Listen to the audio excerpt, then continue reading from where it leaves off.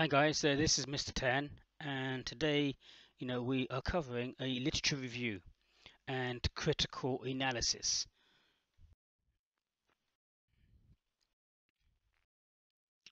So the module learning outcomes, on completion of this model, the student should be able to assess and apply techniques and processes used to investigate an important strategic or organizational issue or problem.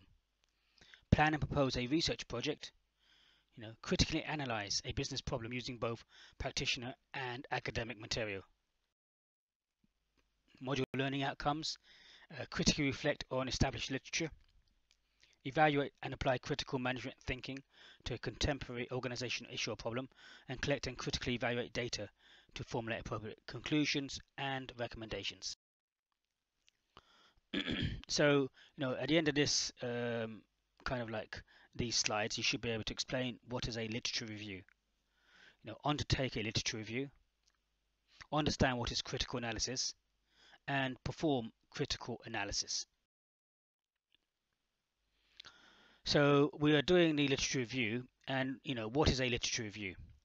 So if we think about Hart 1998, page 13, he says a literature review is the selection of available document, both published and unpublished, on a topic which contain information, ideas, data, and evidence written from a particular standpoint to fulfill certain aims or express certain views on the nature of the topic and how it is to be investigated, and how the effective evaluation of these documents in relation to the research being proposed. Why literature review? Why do we do it? To ensure you have a thorough understanding of the topic, to identify the potential areas of research, to identify similar work done within the area, to identify knowledge gaps that demand further investigation, to compare previous findings, to critique existing findings and suggest further studies.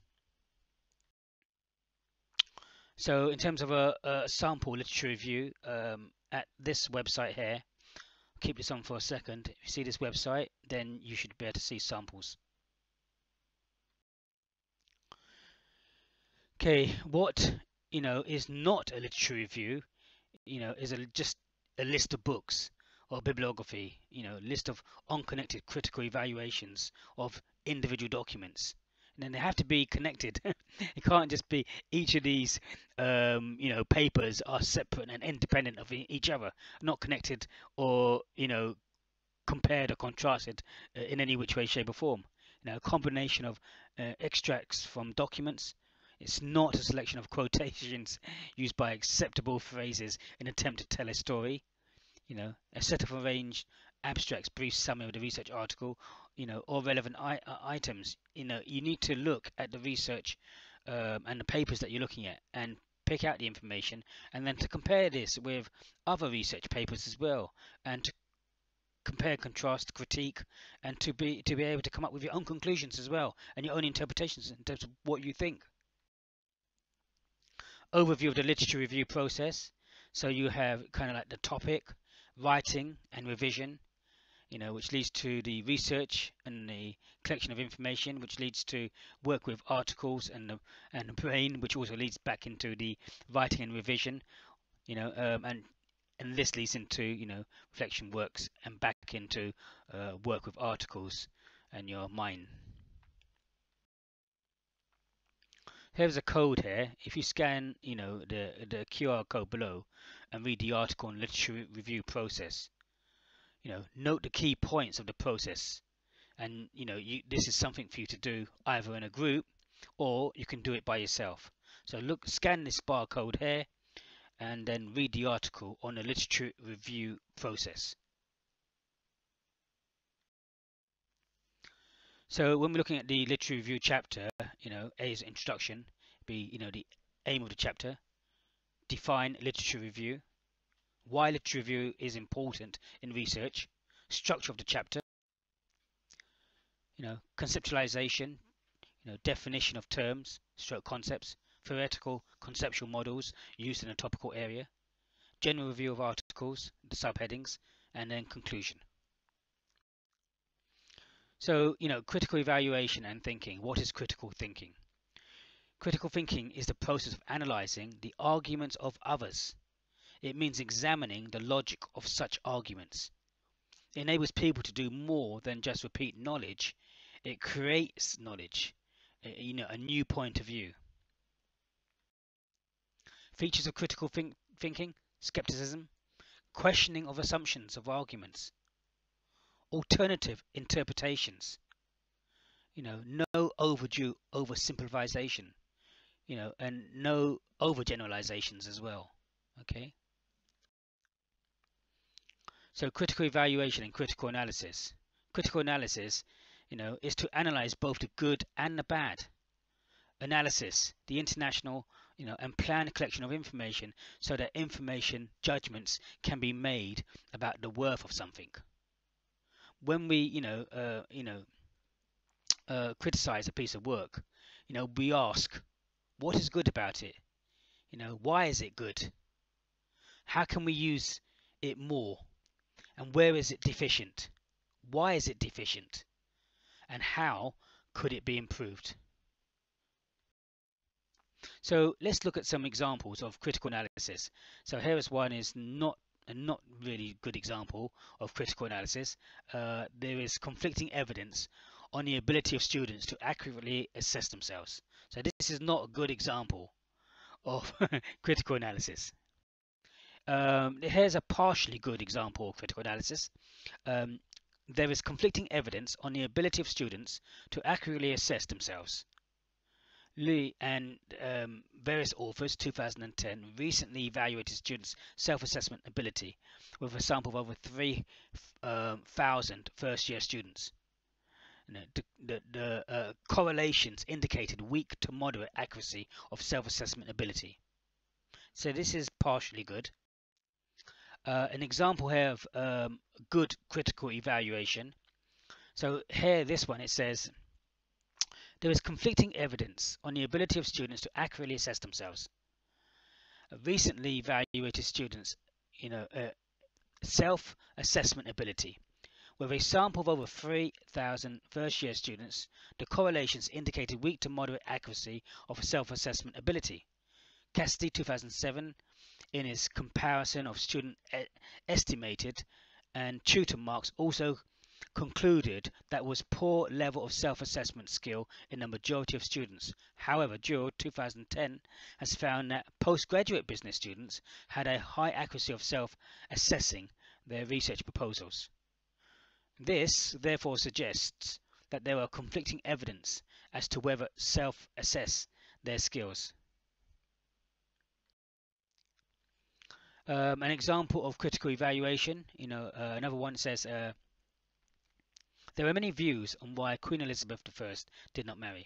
Richards, 2006, presents a case predicated on the sustainability of her many suitors, although Shaw, 2004, dismisses this thesis on the basis that Elizabeth, above all else, wanted to present herself as the Virgin Queen, dedicated to England.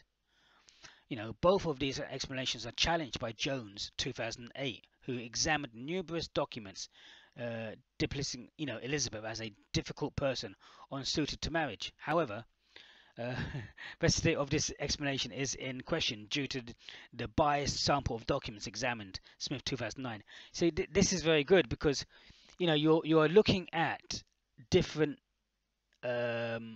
papers written by different authors and their views in terms of what they felt the reason was why Queen Elizabeth I didn't marry, and it's kind of like comparing the different authors and their views and the reasons, and trying to take into consideration a variety of other issues, and to try and contextualize what was happening at that time in England. So this is again a good example of critical evaluation, and this is something that you should be aiming for. As we said before, it's not about taking individual papers and talking about these individual papers independently, but rather you need to be interlinking these papers, comparing and contrasting the different views on a specific area. Critical analysis, research by the European Commission, 2002. It's also shown that the most important factor impeding small to medium enterprises, of all sizes, from going digital is the belief that e-commerce is not applicable to their type of products or services and a lack of perceived commercial benefit. On the other hand, recent research by Actinic 2015 shows that in their sample of UK SMEs, 72% believe their e-commerce is important in promoting their business, and that increased sales remain the main justification for e-commerce adoption. However, it should be noted that early adopters may have done so because they could obtain these benefits, and it does not follow that all SMEs will benefit in the same ways. In addition, this assertion may be due to the survey's focus on e-commerce rather than e-business. Okay, ICT skills gaps seem also to be more important, for small enterprises than for larger and medium ones. So again, here's another example of critical analysis. Example 3 of critical analysis, Boniface 2002 describes Africa as having a low level of economic development. Most African countries fall into the least developed category, with only a few having breached the intermediate level of development. In contrast to this, he describes Latin America countries as being as an intermediate stage of development, although tourism in Brazil, for example, accounts for less than 1% of GDP. This ties in with previous discussion in which Lumsdam, 2001, argued that the extent to which a country benefits from its tourism activity depends on the success, of its other industries. Thus, Latin America is notably more developed than Africa, but it can be argued that this may be a result of the possession of more successful industries rather than the high levels of tourism activity. So you can see how you kind of like bringing in research, and the research is all linked together. So you've got to link this critical analysis together from different authors and to see it from different perspectives as well. Okay. So, thank you today from Mr. Tan on a literature review.